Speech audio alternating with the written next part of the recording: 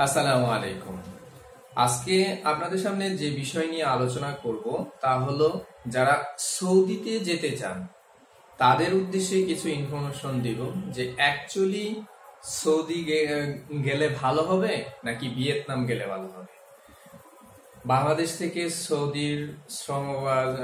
সৌদিতে বৈধভাবে ভিসা নিয়ে অনেক শ্রমিকই যাচ্ছেন। সৌদির বাজার বর্তমানে বাংলাদেশের জন্য উন্মুক্ত, এটা আর যাই হোক আমরা সবাই কম বেশি জানি। তবে সৌদিতে যে পরিমাণ টাকা খরচ করে যে বেতন পাবেন তার চেয়ে কম টাকা খরচ করে গিয়ে কিন্তু এর চেয়ে তুলনামূলকভাবে মোটামুটি হলেও কিছু টাকা বেশি ইনকাম করতে পারবেন ভিয়েতনামে।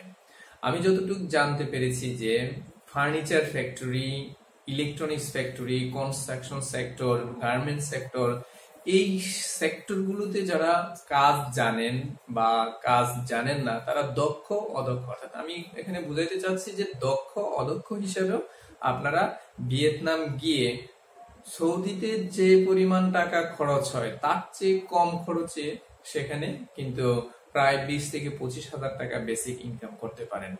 সৌদিতে আপনি যান, সাধারণ যদি আপনি ফ্যাক্টরিতেও যান, ফ্যাক্টরির কোনো কাজে যান, তাহলে আমি যতটুকু জানি কমপক্ষে হলো 3.5 লাখ টাকা লাগে।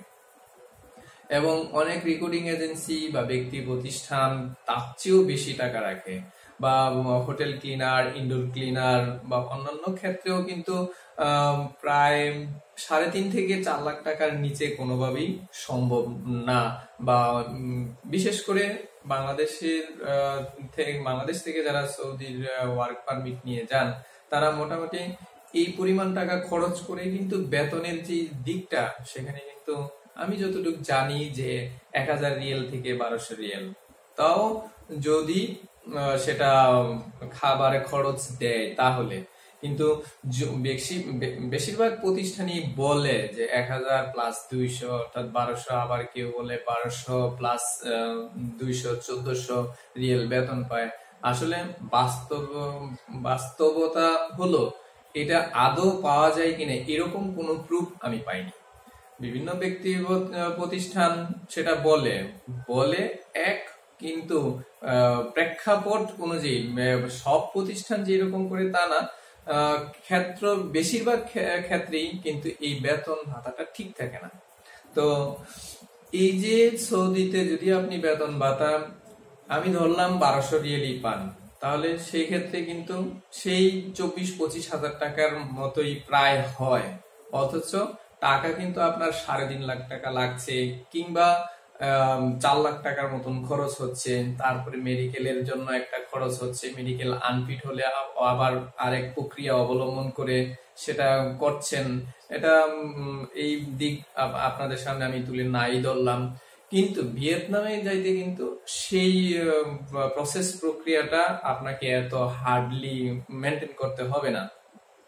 যদি মেডিকেল করতে হয় শুধু মেডিকেলটা করবেন, তারপর সেখানে যাইতেও আপনার এত টাকা খরচ হবে না। যেমন সৌদি যাইতে যদি 3.5 লাখ বা 4 লাখ টাকা লাগে, অথচ ভিয়েতনাম যাইতে কিন্তু আপনি 3 লাখ বা 3,20,000 টাকাই যেতে পারছেন। আর সৌদিতে যদি আপনি সাধারণত ইলেকট্রনিক্স ফ্যাক্টরিতেও যান, কিংবা হোটেল রেস্টুরেন্ট বা অন্য কোনো সেক্টরেও যান, তাহলেও কমপক্ষে আমি যতটুকু জানি যে বাংলাদেশের বেশিরভাগ রিক্রুটিং এজেন্সিরা বা বেশিরভাগ শ্রমিকরাই যাচ্ছেন 3.5 লাখ টাকা কিংবা 3,80,000, 4 লাখ, 4.5 লাখ টাকা পর্যন্ত খরচ করে। আর তো মেডিকেলের পুলিশ ক্লিয়ারেন্সের ঝুঁকি ঝামেলা তো আছেই। যাক, আর এই জন্যই আমি বলবো যারা সৌদিতে যাওয়ার একটা আশা পোষণ করছেন বা যারা একান্তভাবেই সৌদি যাইতে ইচ্ছুক তাহলে যান। কেননা সৌদিতে কিছু কিছু ক্লায়েন্ট আছে তারা সৌদি ছাড়া কিছুই বুঝবে না। তারা যারা ডিটারমাইন্ড করেছেন যে সৌদিতেই যাবেন তারা তো যাবেনই, কিন্তু একটাবার বিবেচনা করে দেখবেন যে আপনার ইনকামের পথটা কোথায় ভালো। সৌদি থেকে কিন্তু আপনি সহজেই মুভ করতে পারবেন না, বিশেষ করে যদি কখনো একটা স্বপ্ন হয় যে আপনার মাঝে স্বপ্ন জাগতেই পারে যে ওইখান থেকে ইউরোপের কোনো সেনজেনভুক্ত কান্ট্রিতে যাওয়ার, আপনি কিন্তু সেখান থেকে চাইলেই সহজে যেতে পারবেন না। সমস্ত কিছু প্রসেস প্রক্রিয়া করতে পারবেন, করার পরে একটা সময় দেখা যাবে যে এনওসি পেপার লাগবে। তখন এনওসি পেপারটা আপনার যে কফিল আছেন সে কিন্তু সহজে দিতে চাইবেন না, তখন কিন্তু স্বপ্নটা আপনার ঘুরে বালি হয়ে গেল। এই ক্ষেত্রে যদি আপনি ভিয়েতনাম যান তাহলে কিন্তু সেখান থেকে আপনি চাইলে একটা সময়ে ইউরোপের যে কোনো কান্ট্রিতেই লিগেল ভাবে ওয়ার্ক পারমিট নিয়েই আপনি যেতে পারবেন। তো যাই হোক, ওই ব্যাখ্যা বিশ্লেষণ দিতে গেলে অনেক সময় লাগবে, আর সেই সময়টুকু হয়তো ভিউয়ার্স আপনাদের সেটা মেনটেন করে শোনা সম্ভব না, কারণ অনেক ক্ষেত্রে অনেক প্রশ্নের সম্মুখীন হতে হয় যে এত বড় ভিডিও দেশ, কথার কাজ নাই, কর্ম নাই, এরকম অবান্তর বা অনেক কমেন্টসই আসে।